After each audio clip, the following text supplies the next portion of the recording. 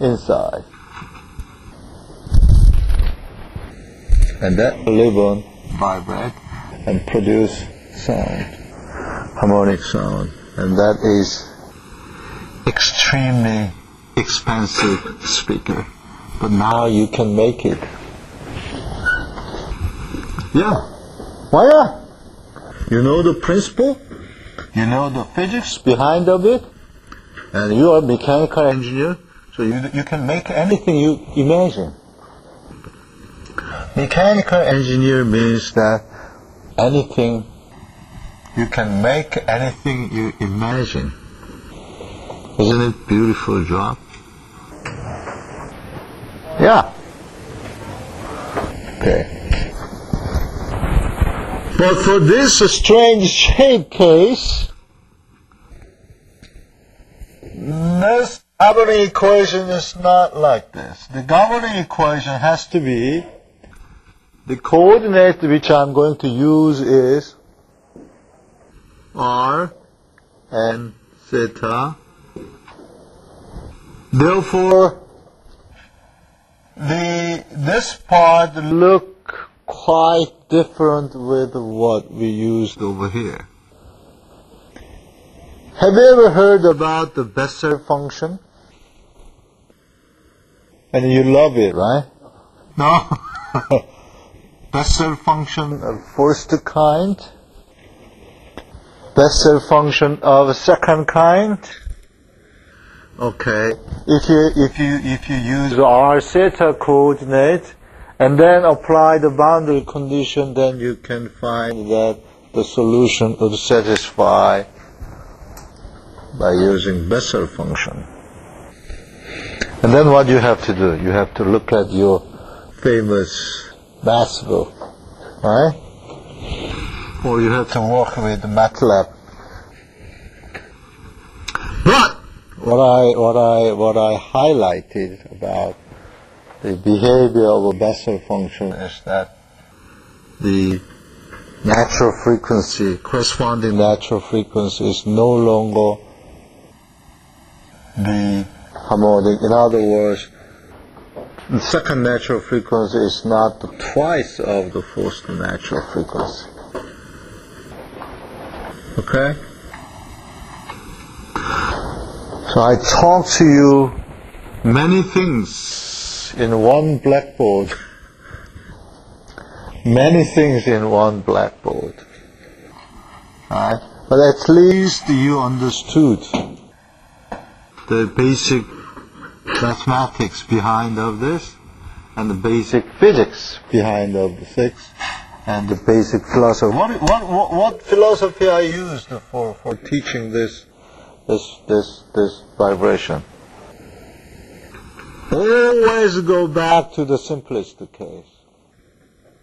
Right? And I introduced the vibration of membrane, I back to the vibration of string, and then assure what we did, and use the same method to solve the equation. Right? And what we found is this relation, and I will continue to talk about the vibration of membrane coming Tuesday. And then I will talk about vibration of being on Tuesday, and then I will summarize what we learned on coming Thursday, and then you will be ready to have final, beautiful, exciting examination on next week. What day you supposed to take a final examination? Tuesday? Tuesday? Okay. I will make the problem, because at midterm examination, Professor Yang-Hann Kim made the examination problem. So I will make the problem. Okay. I will look at the Professor Yang-Hann Kim's lecture notes. So I suggest to you to look at his lecture notes, because it's very well organized and very beautiful. And if you missed some physical concept, and I ask you to see our lecture, video lecture in my talk. Okay. So I hope you be well prepared in the final examination. The final examination comes from what you learned in the lecture. And reading assignment I gave you means that you have to read the book corresponding chapters. But do not read the detail which was not covered in the lecture. That's the tip. So what you have to do is you have to summarize what you learned in the lecture, and then look at the book again, which part I have to read, and read it, and then summarize. And then back to your homework. Okay, homework is pretty much related to what we lectured.